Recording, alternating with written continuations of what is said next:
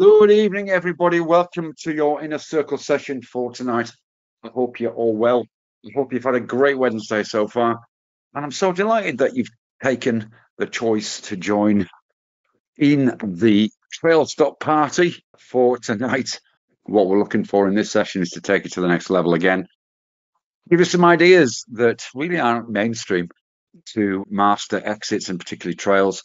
And remember, we've already covered the basics. The videos are up on YouTube. You may have got recordings. If you didn't, I'm going to put my email address so you can just drop me a line and I'll ping you the recordings or the YouTube links for the edited versions of this so you can revise them. As always, do your own due diligence on anything you see here. Make sure you follow trading plans. And of course, make sure that you manage risk on every trading action. So previously, the first session, we sort of looked at the concept of trading stops and reducing the amount we give it back to markets when we have profitable trades and provided guidance on this. We talked about price EMA crosses as a good approach, the signal line and the MACD, key levels, pivots, support, resistance. We talked about partial close with a trail included, and then we had another one in the second session, which is parabolic SAR, and covered the concept of using multiple ones of these to do that. For example, I'll show you what that looks like in practice. So this is our range EA, and exits on this are a partial close, a time exit, which we're going to talk about later, a last bar exit, which we're going to talk about later. There's our MA cross, and then of course our take profit and ATR. So you can use multiples of these together. This actually uses them all. This is the output on this on point one contract, 1100. Point one of a contract, which is, so that's just trading those criteria, picking, we've got multiple exits chosen on this one, but I wanted to show you something for real. We put on specifications for NASDAQ just to let you know. So it's a 57 a lot. So this is a $5.70 trade every time. So we're investing 0.1. I think it's 0.1 on this. Let's just check. Yeah, 0.2. Okay, so about $30 a trade. And that generates, in 2 years, that's generated $1,100. So this is in forward test at the moment. It's actually one of the ones that's doing okay. But you can see there multiple exits. So we can use these. We can use these together. And of course, this is a good way, a really good way of seeing what may or may not work. I'll come back to this maybe towards the back end of the session, but that's essentially what I mean by multiple trades. But what we talked about in that first session and expanded on is that often what we get is what we call a high velocity move. If we look at, so this is what we call a high velocity move. So if we were using a trail stop with the 20 EMA here, then at various points during the life of that, the distance between where current price is and that trail is significant. So in this case, let's say we entered on this candle here. The gap between there and there is 205 points. Yep. And if we put on an ATR, we can see the ATR here is 25 points. Okay, that's because it's doing this. Even at that stage, it was a 78, so that's well over 2 ATR. So that gap is possibly too big, so we might look to tighten that up or take it down to a previous time frame. There's the same move. So what we might do is tighten it up, or tighten it up in terms of going down to a 10 or looking at the 20. So we'll be out here locking in all that profit just in case it did this. So that's what we talked about, high velocity moves based on either the distance between high point and moving average. So altering the trail to tighten it up if we need to, so we don't give too much. Likewise with this, let's just change the color of that. So you can see this a little better. Let's make it blue. No, it's not very good blue, is it?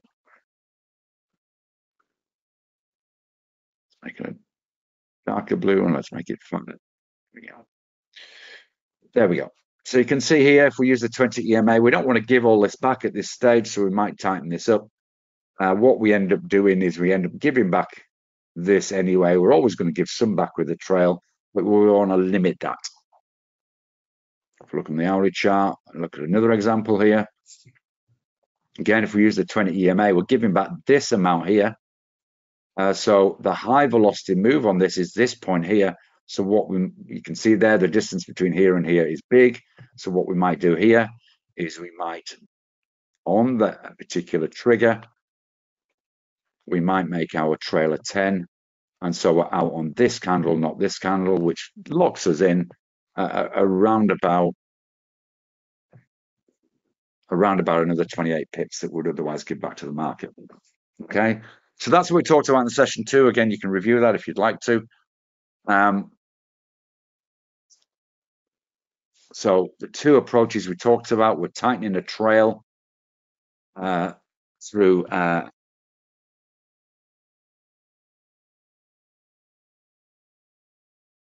moving or reducing the period of the moving average trail, or keeping the same price MA period but decreasing the time frame. So, for example, from hourly to 30-minute. And we discussed 2 potential triggers that of a volatility-based approach, so that gap between current price and the MA. So if it exceeds, for example, 2 times risk level, 2 ATR, then we may use that as a trigger, or we could use a volatility-based approach. We talked about crossover of ATRs. So that's what we covered previously in the previous 2 sessions. And as I said, if you want to review those, the recordings are there. Just pop me a little email. In the email address I've given in chat, if it's not still there, it means you were probably a little delayed, but I'll put it in anyway. Again, if you want those recordings, if you can get a copy of them. Right, now on to the new stuff. So my mission for the EA group, the EA program that we have running, and generally speaking, is we absolutely know without a shadow of a doubt, entries are easy. It's exits which matter, okay? And even, so let's just remind ourselves of the task in front of us. The challenge is to always have a trail tight enough to lock in profit, to lock profit in, whilst loose enough to avoid to be taken out by noise. We don't want to be taken out by small market movements. So we don't want a 3 EMA, for example, usually. But neither do we want to give back a lot. And what's the extent of that? Where it's significant. So what we're doing here essentially is we're looking at approaches which manage profit risk, i.e. the amount we give back to the market, whilst avoiding opportunity risk, i.e. leaving a potential great trade or taking a great trade off the table. Now we can also look at this as it's a psychological as well as a capital battle. So it's not only to do with the money, but it's also to do with comfort. It's also to do with that fear of missing out versus loss aversion. Both of which are cognitive biases, which we've covered well before. But there are ways to overcome both of these. Loss aversion is all to do with having a system that you believe in, so you're quite happy for it to run through. FOMO is all to do with, well, it's okay if it continues to go up once I exit, because it might create another opportunity. For example, if we chose to get out here through one of the approaches I'm going to talk about later, so we entered a short trade on this reversal here. We took it all the way down to here, got out here. We're now waiting. I mean, it could have gone down there. It could do to now go right the way down there. But we've always got a key line in the sun there and a strategy to trade that bridge. This is a nice zigzag that's been created here, or a nice pivot low. The bridge is that pivot low we're in again. So just because you get out of a trade, it doesn't mean that that's it for that particular asset class or even that particular time frame. You just have to have the next strategy in your toolbox to be able to trade the next move and get over, oh my God, it might go up, or in this case, down even more. That's what FOMO is about. So it's both of these are easy to manage, but you've got to do it. You've got to put the right things in place to make it easy. But this, even with multiple exits, okay, I'm going to show you something here. So this is something that I'm going to go into lots of detail with the EA group tomorrow. But just to show you the extent of the percentage of give back, so this essentially is EA trades that have been taken since the beginning of July, focus on profit ones. You can see here, there's the profit loss of each individual trade. But this, what I've got done is what the maximum high of that particular trade was and what the maximum low was. This is invaluable information for a number of reasons. But primarily it's to do to see how much we're actually giving back. So if we put a new intervention in or a new exit trail, such as one of the ones we're going to talk about tonight, does it impact positively on the percentage of give back? Now, a lot of these are within very, very acceptable ranges. 20%, so, and 20 to 30% is really acceptable, and a lot of them are in that place. But then if we just scroll down a little bit, some of them aren't. Okay, so we're seeing a 65% give back here. We're seeing a 55% give back here. We're seeing a 60% give back here. That, to me, feels like too much. So what this is telling us is that in some cases, some of the asset classes we are trading, we could do better than that, potentially. And it could be quite a difference. So, I mean, if we look at this, one here, which is one of the older ones, this has since been superseded by a new version. But if we look at this EA here, it did get up to $163, and we actually closed this for just under 70. Okay, so now we can look at the exits on this EA related to that magic number and say, well, look, what are those exits doing? Is this a regular thing? And then subsequently we can put things in to manage that.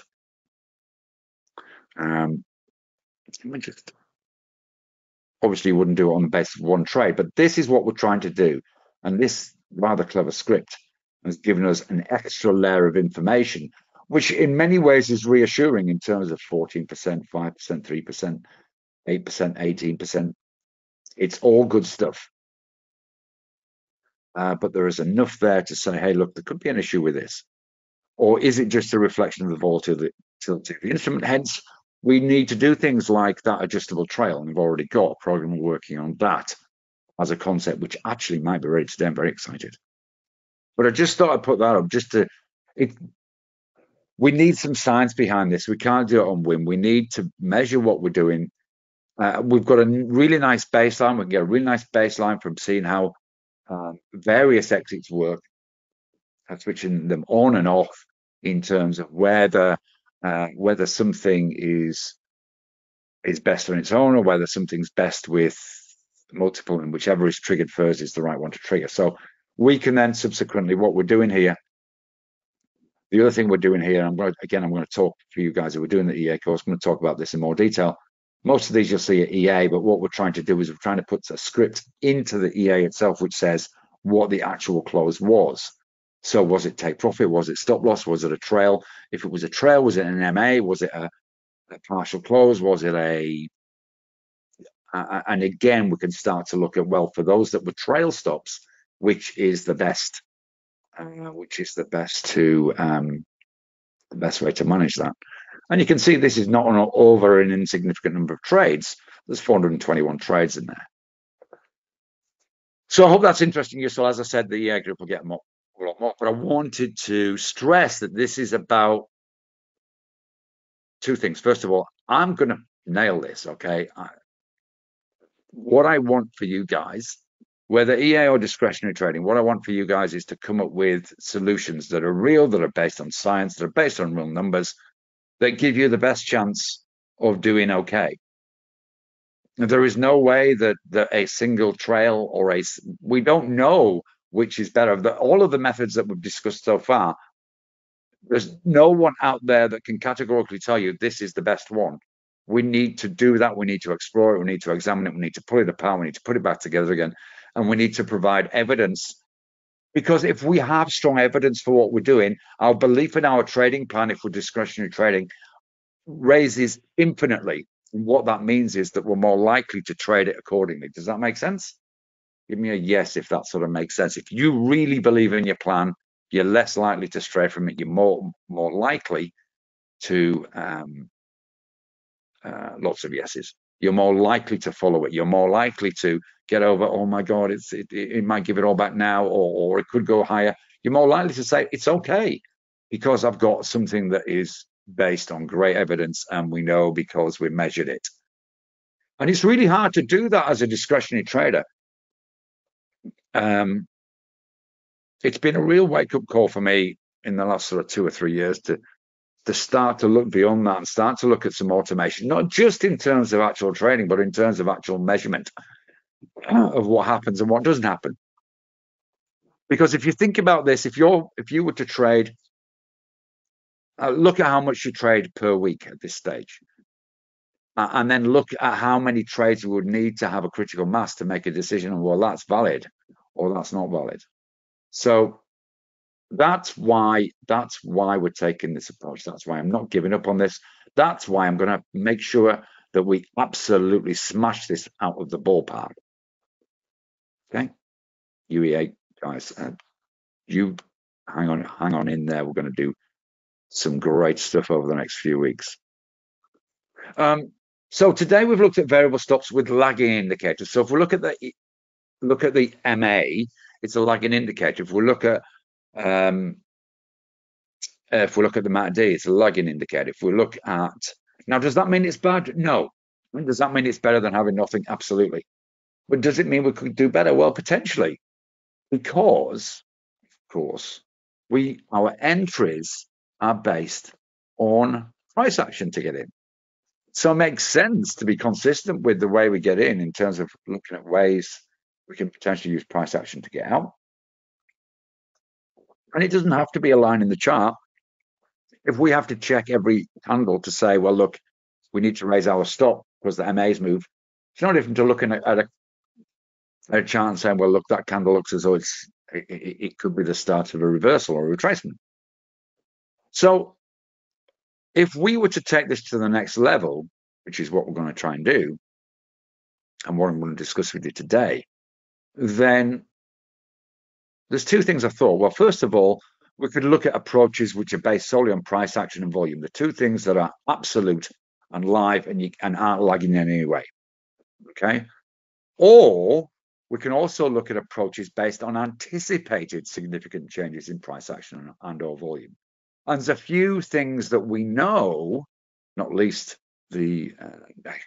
obviously a prime example would be the US interest rate decision tonight, particularly when the outcome is uncertain. There is no doubt, you've seen that from some of the live sessions that we do when the CPI data released and all that sort of stuff, how significant those market moves can be. And it's one of the reasons why that price to reducing the MA subsequent to a price move is a really good idea, because that often happens when events happen and you get a fairly, although it's lagging, you get a fairly quick response in terms of changes in volatility at different ATR levels. So we're going to look at these in a little more detail today. So price action trails. So the first one, which is a fairly obvious one, just is retracement trails. Okay, so these are fractals, zigzag, swing lows, or swing highs. Now let me just show you what I mean here. Let's find another, just a loose, let's check it out, Euro Canadian. So let's say we traded this reversal here. First place we'd place a stop would be here. Let's make it red. Okay, obvious place to put it. That's the previous lower low. So we're in on this candle here, maybe, which is the close above this level here, and it's an increased volume candle. You can see the candles green there. So tick, tick, tick, and it's in the top third. So we're in on this candle here, and subsequently we trail up. sorry, subsequently move up. Now, every time there's a trend pause, we get a pullback. So our first retracement point might be this. So that's a new higher low. It's a really simple concept. Trend is higher low, higher low, higher low, higher low, and higher high. Every time there's a pause, there's a new higher high created. It's a really simple concept, but it's really important. So this is potentially a higher low. Okay, so it's not breached that, it's tested it a couple of times, but then it's continued on. So this trend pause is good, so off we go again. Then we get this price action here, so we could say, well, look, there's a higher low. Okay, and then we get this pause here, and there's our higher low. And then we get this price action here before this, and there's a new higher low. And ultimately what that does is it takes us out. If this was the way we trailed, this would be the way, this would be the point at which we get out. And of course, as I said before, if you're smart, you're ready to go on this one for the next round. Okay. So that was just a random euro Canadian dollar, not pre-prepared, but you can see how that works. And compared to our 20 EMA, it would give us probably about the same exit as that, probably slightly lower if we used a 10 EMA, and we'd started to use the 10 at this stage, probably at that point there when there was more than twice the risk level associated with it. So we can use a combination of those two to get the best outcome. Let's look at another chart. Let's look at Coles, since that's the chart that's here. Okay, so we'll get in here on the basis of this trend continuation. Okay, we'll probably put a stop here based on that last higher low. Then we'll get the retracement and the continuation. So we'd put it there. We'd want to close below that. That's the low and low. Have another retracement there, so we might sort of move it up to there. We get another pause here. So when it moves higher, we might move it up again. And obviously, Coles isn't very active or isn't a very volatile stock at this point here. We've got a higher low, so we move it to there. And then at this point, we're doing okay. So at this point here, we've now locked in through that mechanism. We've now locked in there. If we use the 20 MA, we would be out of this already. Now, in both situations, we'd be doing okay. In both situations, we've already locked in nearly 5%. Okay. But that I wanted to show you on stock on a daily chart, one that you guys picked, not me, just to show you the concept. So that's the idea. Now, there's a couple of ways we can action this. We can just simply use that and cite it. If we wanted to program this in, for example, for an EA, it would be slightly more complex because what we've got to do is find something that picks those. Let's look at this short trade. Let's say we're to enter on this candle here. Okay, so one way we could do this is through the use. What we're wanting is a system that shows us. So let's just use fractals as an example. It's a good example.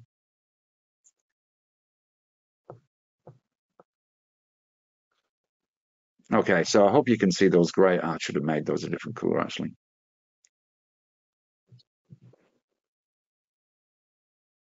Let me just make them slightly more standouty. Make them slightly fatter. There we go. Okay, so let's say we're to enter here. What we would do is we'd use the last fractal low, because what a fractal is it involves two. If it's a fractal low, which we're looking at because this is a short trade, we're looking 2 here and 2 here. Okay, so the previous 2 candles to the low has got to be above, and the next 2 candles have got to be above as well. That creates a fractal low, and away we go. So what we do is, remember, with a downtrend, we're looking for lower highs. That's the retracement we're looking for. So there's a lower high being created here. So move our stop down to here. Still going down, we'd move our stop down to here. Still sort of going down. It's not been triggered there. It's not closed above that. So we'd move our stop down to here from this one. And move our stop down to there. There's our new fractal high. And then we'd be out as it's above that. So that would be another way, and that's based on price action. It's based on a swing lows create. The logic of a fractal is it's based on a swing high with two below on either side of that swing high candle. So that is a price action exit. It's just one way of describing that. So that could be a way we trail, is by using fractal highs. And that would have worked quite well on that particular short trade, as you can see from the example that we gave.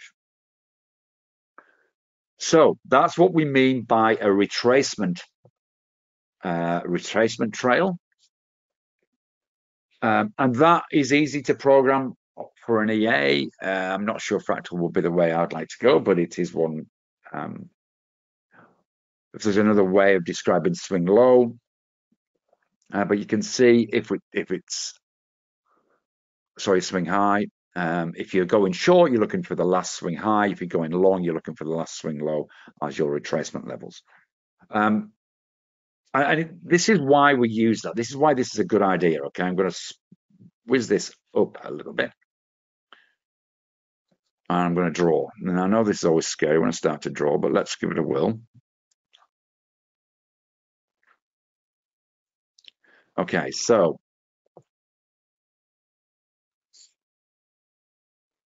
let's look at this. So there's our move higher and our move lower.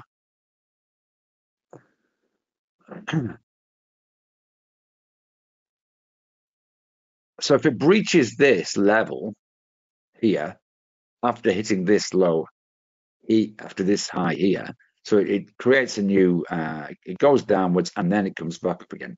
So what does that create? What pattern is that? Okay, so it comes down here, goes up to that point, comes down here, goes up to that point. What is that we're seeing here? Absolutely a double bottom. So what we're doing by using a retracement level is we are anticipating that if it does breach the last swing high, then essentially a double bottom's been created. Okay, let's look at another example. Let's look at the New Zealand yen. Slap that on. Let's see if we can find an example here. Okay, so let's erase the drawings. Okay, so here we go. So we've moved up here. That's our one there. If we come down here and go back up here, what happens if it breaches this one here? What's that created? Double top. So it's a really simple concept. It's based on price action. It's based on looking at our last sort of swing high or fractal high in this case, and our fractal low. If it breaches that fractal low, it's created a double top. Absolutely. A reversal. So what we're doing is we're anticipating that if this last swing low, because we look at the swing lows when we're going long, if our last swing low is our last retracement is breached, doesn't matter whether you're using fractals or not, we can cite this. We don't need the fractals there, but we can tell fairly easily that that's a double top. In the same way that now, if we're still in this trade, if this comes down and it creates a new, remember, it's all about higher lows. If this creates a low or breaches that higher low, the trend is over. It's over. And we've got a double top, we're ready to go short. And of course, we're ready to exit that position.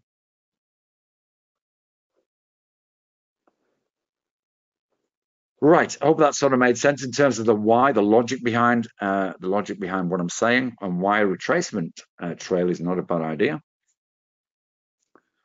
Okay, so unless it's automated, the intervention will be manual. You'd have to look at it on every candle and say, or set an alarm, because you can do that on MT5. You can set an alarm, set a notification, which will say, oh, this is reaching this level. Now, of course, if you're awake, that's great. If you're not awake, that's unfortunate. So you've got to bear that in mind, of course. Then, of course, we've got specified reversal patterns, which we've talked about before. We've had sessions on reversal patterns.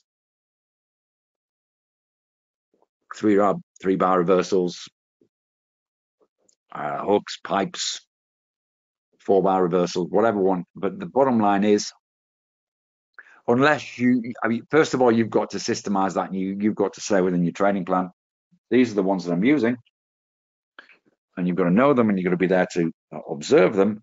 Or you can do something. If we look at any reversal pattern, it's essentially based on the fact that something has hit a 6-bar, 5 or 6-bar low.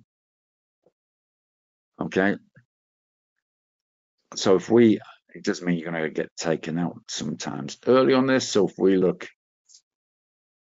look at this range that we breached out with copper, we know this, and we see this breakout. We know this breakout's done because this one here says this is the highest in 1, 2, 3, 4, 5, 6 bars. In terms of this, 1, 2, 3, 4, 5, 6 bars. Okay, so that point may well be, this one here may well be where you get out. If we're looking at this high, this is this high is still the highest in, or this is the lowest in 1, 2, 3, 1, 2, 3, 4. If you include that one, that's not reversed, so that would be premature to get out that based on that as a concept. Let's look at something else. Let's look at Bitcoin and an hourly chart. Here's the reversal. So this is the lowest bar. This is the lowest bar here. So if you were in this long, you weren't out of it already, which you should be because of the distance between high and 20 EMA. So let's say we're in this long. At that stage, you could use your 10 EMA. It's a good example of moving a 20 to a 10 when that gap is too big.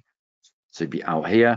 If you weren't out there, then you would say this is the lowest bar in 1, 2, 3, 4, 5. If your plan was 6, then it would be this bar. You'd be out 1, 2, 3, 4, 5, 6. It's the lowest closing 6 bars. So whichever reversal pattern you're talking about, invariably that covers it, whatever asset class you're looking at. So if we look at this double bottom, we see here, look at this 3-bar reversal here. This is the lowest close in 6, so we'll be out on that one. Okay, if we're long here, we'll be out on that one if we use that as a concept. Again, price action orientated, consistent with the idea of price action in, price action out, and is still a trail, because what you're saying with a trail is, I don't think this is going to go up anymore if you're long. I don't think this is going to go down anymore if we're short. If you use a 3-bar, it's a good example of using a 3-bar. If you use the 3-bar, you'll be taken out so many times it'd be ridiculous. Any market noise would take you out. So that's an example of making sure that it's at a level which is okay in terms of identifying a potential reversal, but not too tight that it gets chopped out on every little market blip. So, of course, other considerations you've got if you're trading using this for EA development, then it'll work whether you're asleep or not asleep. If you're using this from a discretionary point of view, you're going to make a decision of what you do when you go to bed. Do you just put in your latest thing and wake up in the morning and see what happens, or do you use a system trail? You've got to make a decision as to whether it's a touch or close. If it's a touch, it would be placing it actually onto the system. So if we placed a trail stop, for example, so if we had a trail stop, which was a 20 EMA, so that would be set on the system. We'd alter our system stop, and as soon as it touched, that would be out. We can't do an on close automatically. We've got to actually manually say, well, look, it's closed beneath, then we're out. Generally speaking, close is better than touch in many situations. And is it the same time frame? There is merit for looking at these price action trail on a smaller time frame. That's probably something we would look at another time. Now, on top of that, we've got other potential experimental approaches. Now, these are the ones which I think are really logical to have a look at, but I can't categorically say that, hey, look, this is likely to work. So I've got 5 I'm going to look at. So time of day trailing stop adjustments. So there are low volatility periods in the day and there are high volatility periods in the day. The low probability periods in the day are the Asian market, maybe for FX. And then as European markets open, the European data starts to come out. And again, when US data starts to come out, we'll get an increase in volatility. So what we can do is we can work with what I call market breadth and alter our stops according to where we are during the day. If we look at this, I'll just show you this in action. Let's put it on a 30-minute chart.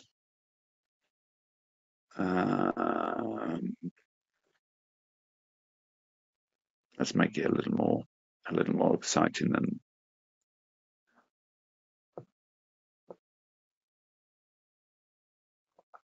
Okay, so generally speaking, this period in the day, so every time a new market opens, we get an exciting sort of time. So this is US Open, this is European Open, this is Asian Open, or Asians waking up. Okay, you'll see the time of highest volatility is invariably when the US session opens, but you can see throughout the day, it increases. Soft in Asia, more volatile in the US, in European, maximum volatility usually in the US session. Now, it's going to be mirrored. We look at the USD. Look at the USD here. So we can anticipate that volatility is going to increase at these particular times. So we can probably set it, daylight saving time, include our lowest volatility is usually after that initial open of the Asian session. So if we were to trail based on this, we're likely to get chopped out at this stage. Okay, because volatility at that point, if we were to use a 4 pip ATR on that, we'll get just chopped out too easily. Okay, if we're using that as a trail mechanism in any way, shape, or form, and vice versa, of course. So we've got to make a decision as to whether we increase or quite happy for a gap to increase during these times of higher volatility on European and US Open, and maybe tighten our stops up during the low volatility periods, which are invariably at the back end of the Asian session and the back end of the US session. The back end of the US session, sometimes not a lot of movement going on. So we could look to altering a trail based on the market breadth in terms of market liquidity at any point in the time of day. We can use volume weighted trailing stops. If we look at the price action, then what we can do is we can say, right, okay, when volume's peaked, then we need to start trailing our stops. So if we look at, again, the Euro USD here, look at our times of volume peaks, which is obviously around market time. So if we look at our times of volume peaks, let's say we're to trade this short, there's our volume peak. So we might decide, right, okay, now we need to adjust it. That volume peak is done. We're now getting drop in volume. That's likely to result in a change in direction. Subsequently, we can alter our trail accordingly.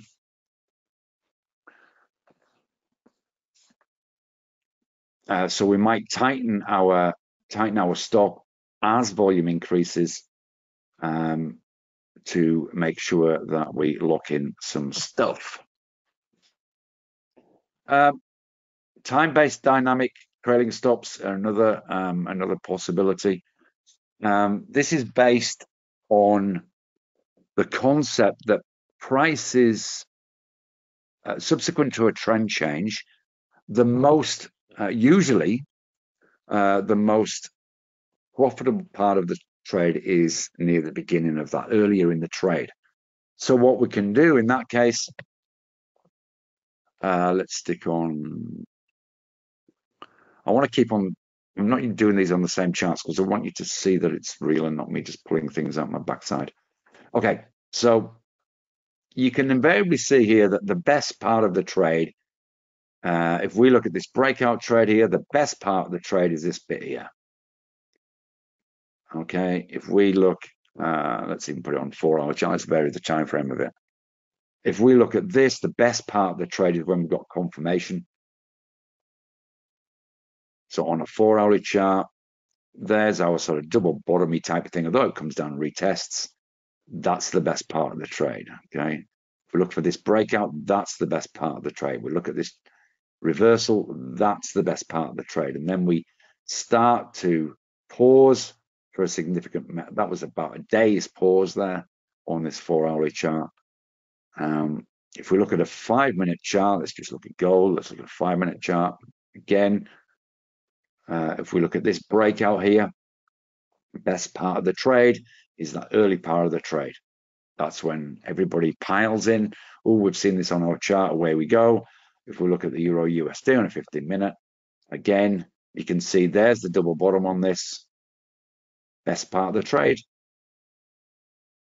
is those first few bars, or that first few, we could say the first hour with a 15-minute chart. If we look here, first hour, first hour, first hour. Whenever there's a breakout is usually the best part of the trade.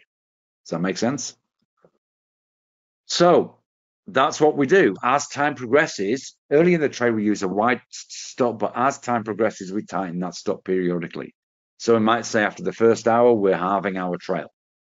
After the next hour, we're halving that trail again. After the next hour, we're halving that trail again. So what you're doing is you're taking advantage of the potential that the first part of the trade is the best. There may be a time where it pauses, or you may say, look at this trend continuation.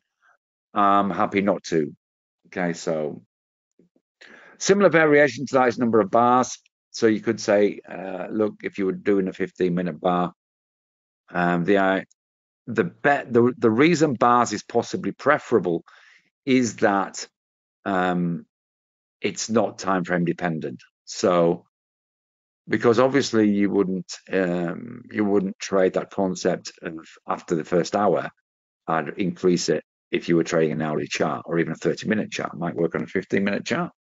But what you might say is the first 4 bars. So it might be that you see time and time again, and that's what we can do with measuring this sort of stuff. No reason why we can't, rather than PL highest, why we can't put where it was after 4 bars. So we can say, if we look at this, then if it's 4 bars on this 15-minute chart, there's our entry, arguably 1, 2, 3, 4 out. If we look at a 4-hourly key, 4-hourly here, sorry, 1, 2, 3, 4, and then our trail is tightened. So let's say that's our trail. 1, 2, 3, 4, we tighten our trail, possibly to over break even. So now we are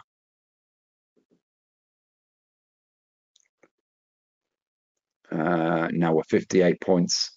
1, 2, 3, 4. We may go to 25 points at that stage. I'm guessing it's probably about there.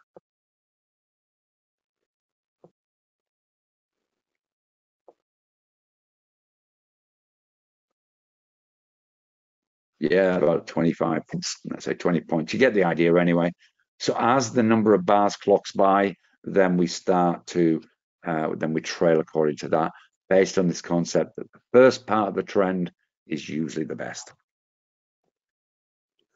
That's not all. News event triggered trailing stops. So there's a couple of ways we can do this. So we're dynamically, and we're actually looking to include this in one of the EAs, or in many of the EAs actually. When an event is coming up, you've got always a choice. You either take the position off the table or you tighten a trail. Those are the two appropriate actions, because we don't know how the market, A, what the data is going to be, and B, how the market's going to respond to it. So that's the time when we can give back significant amounts of cash. If the event isn't good and then it subsequently moves against us, it's going to be really fast, it's going to be really brutal. And so tightening a stop or exiting the position beforehand makes a lot of sense. The other thing, so that would be the primary way you may do that. So you can pick your news events, and that's what I mean by a news-based filter. That's possible with an EA, though, is causing us a slight little bit of angst. Just bear in mind with this, there's likely to be some slippage during the immediate post-event period. Do we re-widen the stop? So let's say we've tightened the stop prior to it. Do we re-widen, or do we just keep it where it is? Is a question I don't know the answer to. The other thing we could do is we could use just, which isn't price action orientated, but just was something I thought of in terms of a trail. So we know that, let's do an hourly chart. If we just put an RSI on this,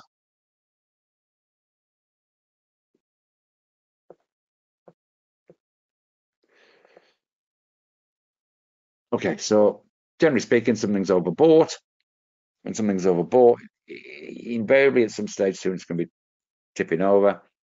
So do we automatically use an oversold or an overbought situation on something like the RSI?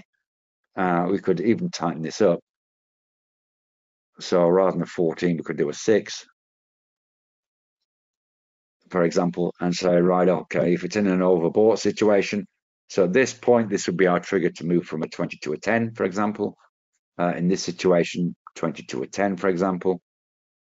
So if it's oversold, we tighten. If it's overbought, we tighten, depending on the direction of trade. I think that's worth a little bit of a look at. As I said, I probably wouldn't use a 14. Don't think it's sensitive enough, but it's one thing worth looking at. So of those, what do you think, guys? Isn't that cool? So what we can do, but as I said, what's difficult with that is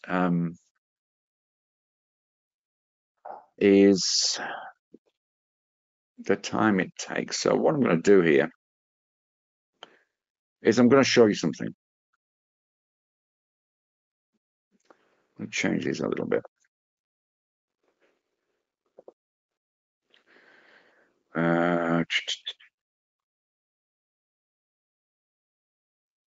We're not going to use a time exit. We might use a time exit, make it earlier.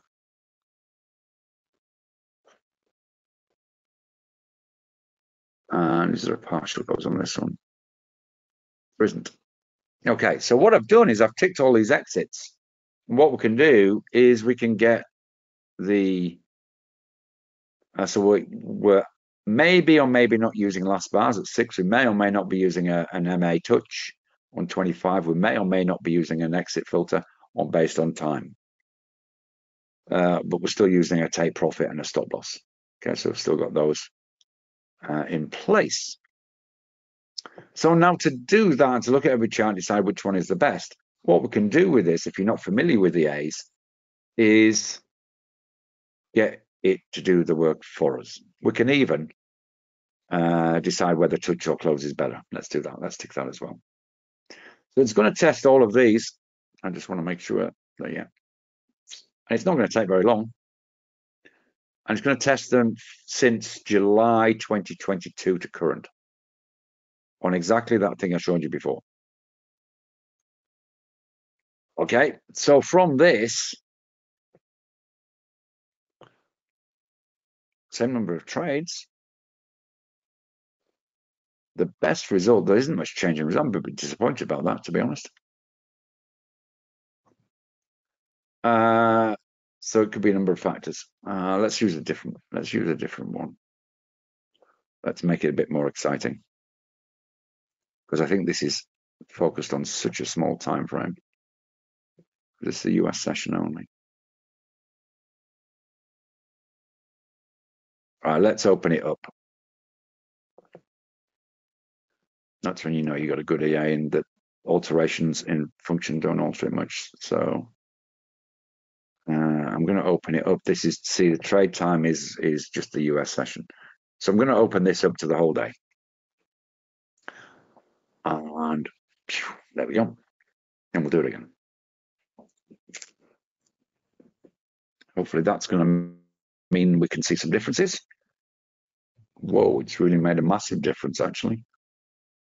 So by altering the time of day, the best result is this one. You can see how much that's dropped. That's horrendous.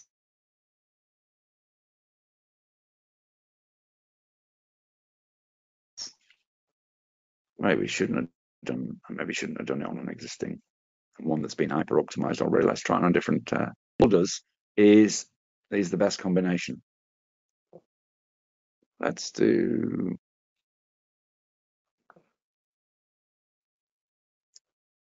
Or it tells us that one is dominating.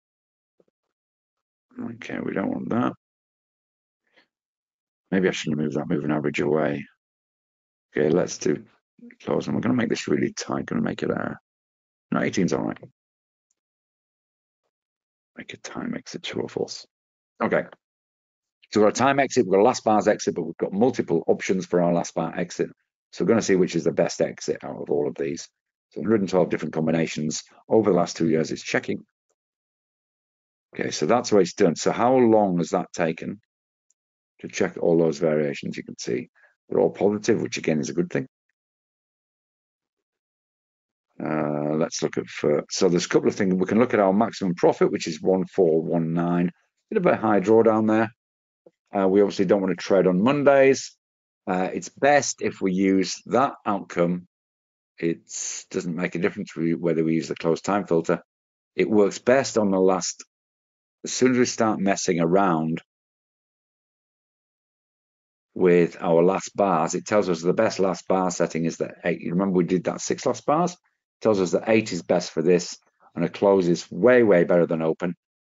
Than touch. If we go down here, we'll see all the touches. Okay, so that's our MA touch. And we can even get more intricate than that. We can start to test individual. So we know last bar is going to make that 8. So we know that works. But we can even sort of say, right, which is the best MA? So we're still going to check touch, and we're going to go up to 24 on this.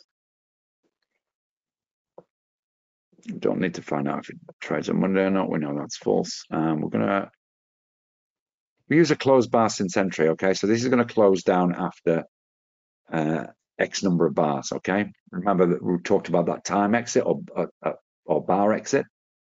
So it's been open the first hour. It's the first 4 bars we talked about. So let's do the 4 and let's do up to 16. And what I'm showing you this for is how things can be combined. So what we're not looking for is one trail that encompasses all, but there's a possibility that a combination will be better than just one single approach. Let's see what we're cooking here. So you can see quite categorically that close looks as though it's better than touch. You can see that bar since entry. So this is a close. If it's been 14 bars, that appears to be better than the lower ones, because we've organized it by profit. And you can see having the closed time filter generally looks as though it's probably slightly better, though it's not. And we can see that 18 is probably the best setting. Now, of course, we can look to, this is our risk. So we want to reduce our risk. We might do it, we might give up a couple of $100. But let's not. Let's just do that. Let it run. So that has taken, to get that answer on that particular asset, on that particular time frame, it's taken what? Well, that's about 1 minute and 25 seconds. Okay. And we got a fairly clear guide in terms of what's the best from a risk point of view and what's the best from a profit point of view. Okay. So what we're going to do is we're going to plant our flag somewhere in the middle. No, we're not. We're going to just go for gold. Okay. And we can see what the equity curve would be on that one. So this is what it does, which ain't bad, hey? So there we go. There's our result. And we've got what can create that result all clear. In terms of finding quick ways to find the answers that we need to create a system. Now, so what we've got, whichever route we do, and there's another reason I've shown you that, not only to demonstrate that possibly a combination is good, but there's another reason because I had a little bit of an inspirational thingy. For those of you who want to look at this in a bit more detail and shortcut a heap of things. So if we look at our potential system, we still need a trigger. So what is going to be the price action or indicator? What we're going to do and how we're going to do it, and then any variations, which would include things like when I go to sleep, I'm going to do this, or when there's a shortened day, I'm going to do this, or when there's an event coming up, I'm going to do this. You must notice, as a general rule, you don't go back. Price action doesn't go your way after taking action, and a must do is a test. So that's our third session there. I hope that's been useful. And of course, it's about testing the approach discussed. I'll make this recording available on YouTube. Pop me an email, all that sort of stuff, and whichever way you choose should be written in your plan. So just looking through questions here. I think we've answered them all as we've gone. So I hope that's good. Trade safe and see you again soon. Bye-bye for now.